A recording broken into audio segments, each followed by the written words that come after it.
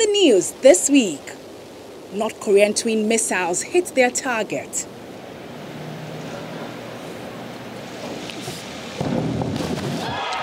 After weeks of negative publicity, Nigeria police put its best foot forward.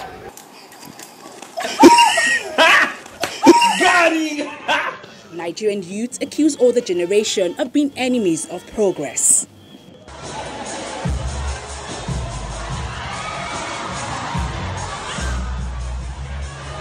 And now, it's the other news.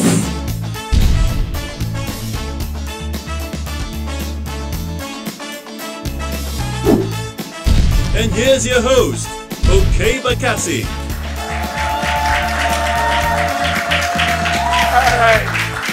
Thank you, ladies and gentlemen, and welcome to another post-recession edition of The Other News. How in our pockets? All right. Well, The Other News, it's the lighter side of news. I'm sure you already know that. My guest today is Chioma Omerua. You know her as Chigul. Also on the show, a very special report from our very own Daniel the Humorous, and lots more. But first, The Other News headlines. The National Association of Nigerian Students has called on lecturers to consult students before embarking on strikes in the future. Good idea. I also call on NEPA to consult us customers before they take lights. The coach of the Nigeria's national football team, Gennard Rohr, has said Zambia will be a hard nut to crack, which is why he has called up a new striker to the team. Keep striking, bro. Well, former police officer and embattled Senator Haman Misau says if he wasn't a senator, the police would have planted a gun on him. How? Ex-Olokba. Please keep singing, keep singing. Tell us more about the things the police do to frame ordinary citizens like us. Allegedly. Police, how are you? A popular American pastor, T.D. Jakes, has reportedly traced his roots to Igbo land. Hey! Mazi! His new kingsmen have changed his name from T.D. Jakes to Tochukwu Dimba Jeku. They have also reserved for him the title of Onunekuroha one of Ndibo in the diaspora and offered him an Mbeke bride to go with his new title, if he wants to, because we cannot force him. The 2019 election season is upon us. How do I know? Because El Rufai is denying again. We are Buharists. We don't have any personal ambition. Atiku is complaining again. And of course, President Buhari is just keeping quiet and looking at all of them. Well, things got stirred up recently when Minister of Women Affairs Aisha Al-Hassan, a.k.a. Mama Taraba, was caught on videotape pledging her support to her leader. Na wannan ɗaukaka da Allah ya ƙara maka, domin ɗaukaka Allah ya riga ya maka. Yes, Buhari's minister was filmed declaring support for Atiku Abubakar to run for president come 2019. And she doubled down on her remarks when confronted. Aisha Al-Hassan's statement drew the anger of Buhari supporters, but she got one young man from the south very excited. Aisha Al-Hassan,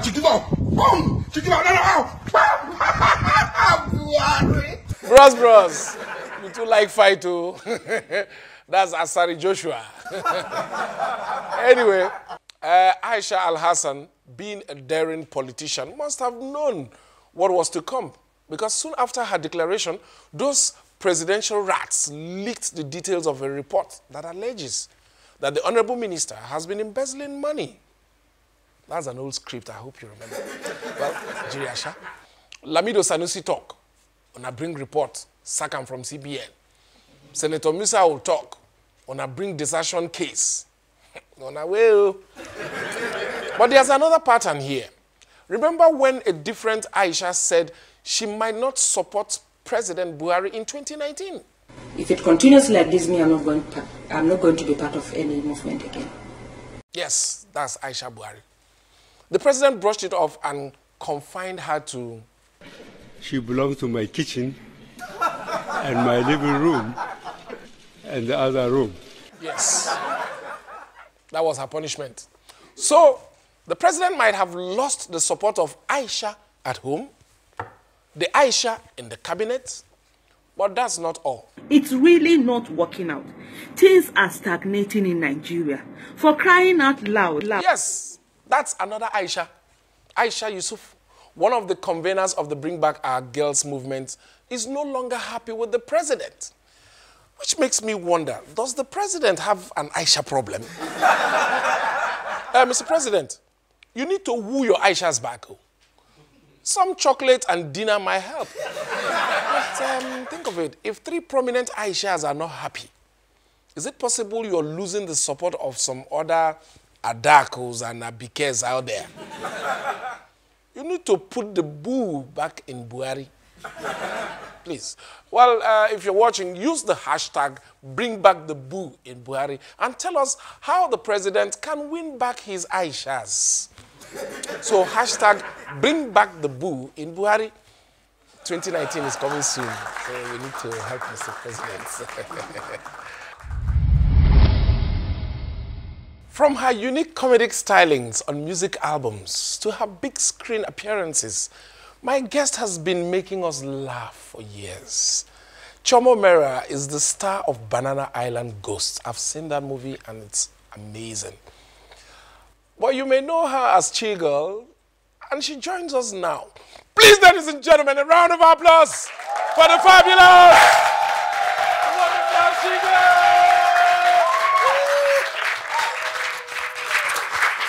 Oh, you're welcome. Thank you. Good to have you. Thanks. Anna. I'm on it. Chigul. Yeah. Yes, so I selling market. All right. So, where did this whole Chigul persona thing, where did it start from? How and where did it start? Well, Chigul is a character that I created because I do a character creation situation in my brain. I don't know if it's, no, let me not personas. I just call them characters. So yes, the characters that you have created in your head. So Chigul is... I heard you have about 10 of them in your 12. head. 12 of them? 12 characters in your head living? Yes, that's it. Don't you think you need deliverance? Well, no, because it's just, you know, it's just for tickling of fancy. It's not for anything serious, you know. Just, you understand, yeah, that's it. Yeah, okay. that's it. All right, so is it, who can speak, I know you can speak a lot of languages. Chioma speaks the languages. Chigul is on Chigul. Chigul is the Igbo girl. She's on Chigul. Chigul is the lead. You understand? Lead, yes. She's the one in the front. But Chioma is the one that speaks all these other languages. Yeah, Chioma do other things. Chigul is, you know, managing her safe. She's the one they pay more money. Yeah. That's the one that is paying the bills. That's it. Yeah. The Chigul. That is it. Your rise in the industry has been astronomical. Like, you woke up and pooah, you're there, mega star. I saw Banana Island Ghost and you were, I mean, no, nobody. That's it. Correct. You know, so have you suffered sexism in the course of being in this business called showbiz? As in, like, I did give me sex. Have you? Oh, no, okay. So far, when you say... You know, sexism. As in... Yes. Have you been in any way, you know how you know, you know what I mean now, Chigul? Okay, I think, yeah. As in others. I'm not saying has anybody begged you for money. Okay, I'm not I was looking for a constellation. They have not yet come, so we're just waiting. I've not been discriminating, you know, against you based on the fact that you're funny enough, I've gotten so much support from the men folk, and it's been amazing. Like literally, all of you. Men support women. All of but I mean in this career, in this space. Yes. I really, because all of you have really been amazing. Yeah. All of you have been quite amazing. But I think it's more of, because a lot of times you see on these shows and you hardly see women on there. Like you hardly see women on bills. Yeah. You hardly find, because you're one female comedian that has been very consistent. We're trying. I know that in the comedy business, unlike the rumors that we hear about Nollywood, we don't. No, we don't do sexual, those rumors. Sexual harassment. Yeah, we don't. We'll be back. We'll still talk some more with Chigul.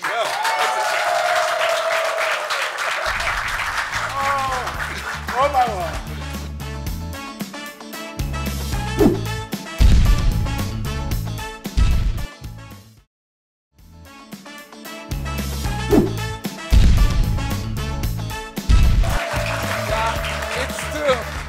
It's still the other news, and we are having a conversation with the delectable Chigul. Chigul. Sama. Yes. You've been doing movies. Yes. Apart from comedy. Yeah. Since we don't do it in stand-up comedy, has anybody tried? No, I did not. Nobody. Oh, but they did not. Face fear face. I discourage that personally. Only one-on-one. Yes. Yeah. You try it, I untry you. You tell yourself. Yeah. There's no need. It's good. It's good to know that you can get to this level in your career without having to compromise. Yeah. It's what should I say is the best and the worst thing a fan has said to you? Let's see. Because some fans can really get under your skin. Be it on social media, especially these days on social media. You just under the skin? Yeah. Inside your blood. Inside the nerve. They just find the nerve. Wait. I go and stir something that will really provoke you. The personal change. They're just sucking now. Yeah, especially on social media. So what's the worst that has happened? What's the worst that has happened? On social media, I think I tell people all the time, the worst comment I ever got, I had a picture one time. I was in Calabar. And Ebuka and I took a picture together. And this was me after, they've done your face, professional makeup, everything, done your eyebrows on flicks, everything's on flicks, lips on flicks. Yeah, bought your hair, is working, everything, vroom, vroom, vroom. You looked at yourself and you said, wow, you look sweet. Then you snap a pics. Then, an animal from somewhere. Looked at the picture and said, I wrote a comment, I said, oh, it is finally good to see Fiona from Shrek in person.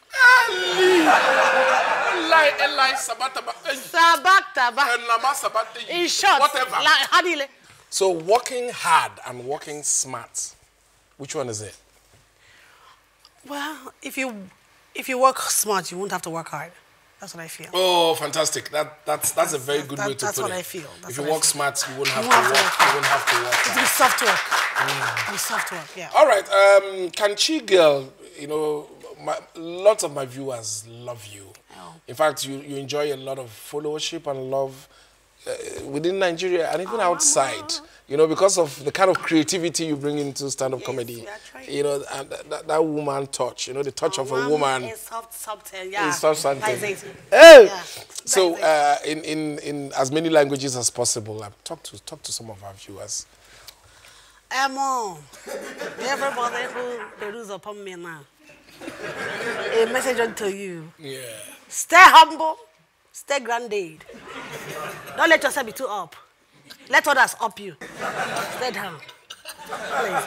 Tout le monde, ce que je vois, s'il vous plaît, je veux te dire, il faut que vous restez très, très honnête, restez poli, restez, comment dire, content quoi, parce que la vie c'est très court, tu vois. La vie c'est très, très court. Life is short. This second one will be French, right? Yes. I was thinking. I was just waiting for maybe Yoruba and Hausa, but My Hausa is quite okay. Yoruba is still there. I can fake it to make it. Yeah, you understand? can. It's just a boju like kilo samara. Lots of people, hear about Chigul. What did you study? I studied French education. Oh, French education. Yeah, I taught French in the US for 3 years. Oh, you taught French in the US for how many years? 3 years. That's Chigul teaching them in the US. Chigul. It's been nice talking to you. Nice talking to you too. We'll do this again some other time. Surely, thank you please. very much. I can. All right, ladies and gentlemen, that was Chioma Omerua. Look out for her in the cinemas. Put your hands together one more time. Thank you. Now to other matters. Ifeanyi Dike, the alleged ritual killer who escaped from police custody in Port Harcourt, was recently rearrested in Plateau State. Ifeanyi says he took advantage of a power cut to escape from detention. Up Nepa! Well, he managed to make it to Plateau State where he hid for a few days. But hunger pushed him to come out and look for food. Shouts out to hunger. Yeah, he was taken to the police station and hid his identity until the police called his auntie. And she told them he was the alleged ritual killer the whole country had been looking for. Thank you, auntie. What a woman. Well, you see, this story just goes to show how some of Nigeria's biggest problems, electricity, hunger, and village people, keep working hand in hand. I did not mention the police. You're on your own if you add them. Now, Nigerians have a way of showing how much we appreciate each other. Here at the Other News, we like to collect some examples of this and put it into something we call Nigerians Say Nice Things. We have antecedent. Where was Dino when I was NUJ president? This is a boy on the street. So you're asking what is antecedent? I will not be as very low as he is, calling me a rascal and all that. I won't call him names because I'm a proper Yoruba man. I ask that the Almighty God, who is the supreme controller of the universe, forgive Smart Adeyemi for all the lies he's told this night. And he should be aware that those lies are recorded and will be used against him, especially in the court of law. Having said that, I want to say that that tape is a product of a satanic collabo between Smart Adeyemi, Sahara reporters, and others. I don't believe that I'm on the same intellectual or social plane or level as somebody like Rotimi Amechi. If he ever went to school, I don't know which school he went to. I do not see that he has any kind of intellectual substance. Socially, I knew him when he was wearing the same clothes every day for 3 months in 1989 when I was National Youth Leader of the NNC. And I'm glad that he had the opportunity to become governor in this country. Perhaps it's only in Nigeria that a man with his background, the sort of things he did when he was young, the sort of things he did when he was university, could ever become a governor. And by the way, he became a governor without even winning an election. That's a man that talks about credibility. This is a man that claimed that pastors in this country were given 6 billion naira by the government to vote for PDP.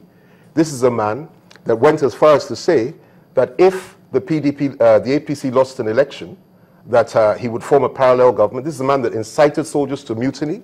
This is a man that told the whole world that as far as he was concerned, he was prepared to do anything to become the presidential candidate of the APC. He betrayed his own people simply because he wanted to become the vice presidential candidate of the APC, and he failed woefully.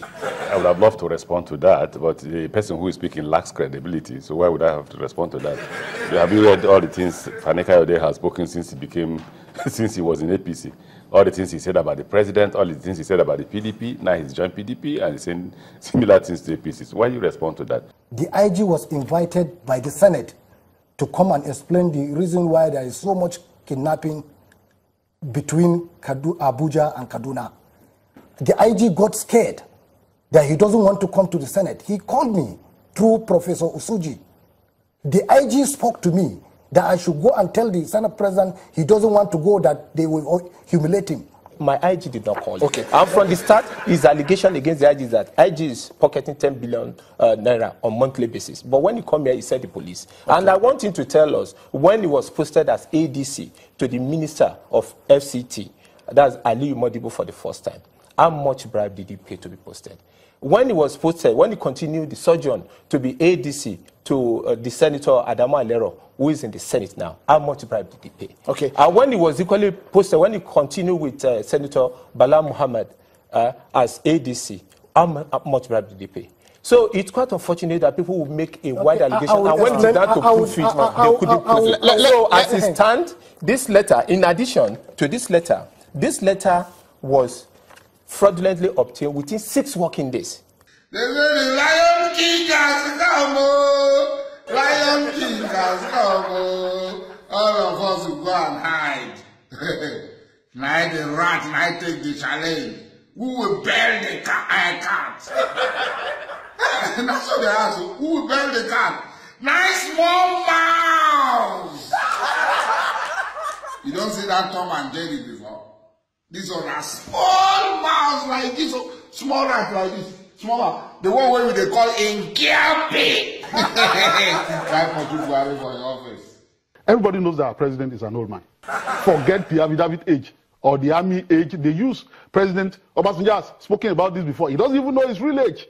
That show of force or python dance, that dance should be stopped before it turns to the dance of shame in the market. Be a lady first before being a first lady. In fact, you cannot be a first lady without being a lady. And that's the only advice I have for her. Every Nigerian politician is corrupt. Thank you very much. Coming up on the Other News, our correspondent Daniel the Humorous talks about the economy.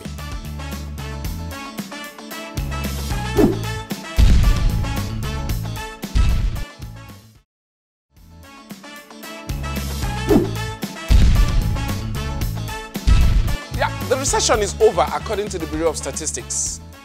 Our economic affairs correspondent, Dan the Humorous, takes us to town to find out how people really feel about this development. Nigeria out of recession after 5 consecutive quarters of contraction in the nation's economy. July 2016, it was sad, it was solemn, it was sober, deep down in recession. But September 2017, we're catching the vibe and getting the feeling. We're cashing out, we're spending like mad. Recession is over, people. That means that we can get what? A quarter bag of rice, we can get 2 paint buckets of beans, we can get tomatoes, we can get palm oil and salt, and some turkey and chicken and fruit salad equipment. What that means is with 5,000 naira Nigeria, you can cook jollof rice for at least 48 people. Let's go shopping.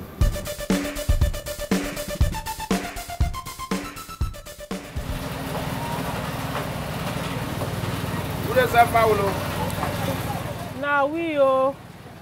How much be old layer? The chicken is 1,008. Eh? It's 1,008. You no go give me 1,000. Ah, I got me for 10 years ago. Which kind of 1,000? So, but recession don't come out now. Recession don't come out. Everything's supposed to be cheap. Now news una carry say recession don't. In the fire end, people they no get money. I buy plantain, I buy garri, I buy rice. All these things then come down. Why the thing no reach far outside? Some of these commodities is locally made in Nigeria now. Some of them they are imported. Like this plantain that you are talking about is season. So if it's out of season, you know it will be expensive. So that means there'll be plenty things come down for this recession. So no, go help us make it fall. With the price they make it fall, but now it never fall. Ah. So now so person go cook today without meat. I want buy tomatoes, I bet. Okay, how much? How much for all over? This one plate, I'd say 1,000 now. Eh? 1,000. Because now my customer, I buy every bridge for my, I will just come out 100 naira for you. 100 naira? Yeah, I will come out 100 naira for you. Only? Yeah. Not the only now. 100 naira for one plastic or 50 naira for 50 naira for one plastic. 50 naira, now 950. Now 950. Ah. So there must be an explanation for this development, and I think I'm just going to check the books. Wow, these graphs and charts are not helping me at all. I need some air. And in the middle of my confusion came my miracle. Behold, a more intelligent version of a chief business correspondent.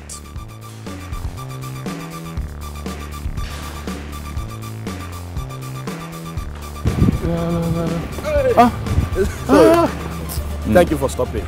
Please, just first, are we out of recession or not? I think we are out of recession. But if you are looking for dividends of recession or exit of recession, that one has not happened yet. We are out. But we are out, but there's no exit. So when you're out of the building, you still need to exit the building. The compound. So you're saying we've left the building, but we've not left the compound. So what exactly is the problem? Is it recession or inflation? Inflation is the main problem we have. You know, Nigeria, we've had this very big problem with inflation even before recession came. So inflation is actually the problem? Yeah, because we produce so many babies and we don't produce enough food. So how do we fight inflation?